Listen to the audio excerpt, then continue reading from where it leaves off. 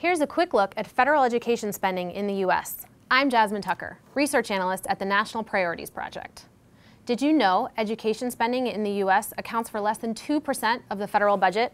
That's right. Just 2 pennies for every dollar we spend goes to education programs like Head Start, Title I, and grants to community colleges.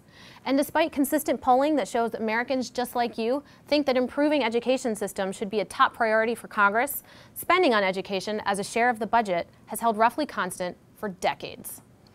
The President has repeatedly said that he would be willing to provide additional funding for early childhood education by investing in pre-kindergarten and Head Start programs. In his 2015 budget, President Obama requested $66 billion in funding over the next 10 years to fund his Preschool for All initiative, which would provide universal pre-kindergarten to every student in the country.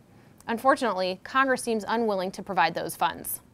And there's little help for students who are looking for ways to pay for college. Pell Grants once covered 75% of the average tuition at a 4-year college. Today, it covers less than a third as the cost of education continues to rise. And now, Americans owe a staggering $1 trillion in student loan debt.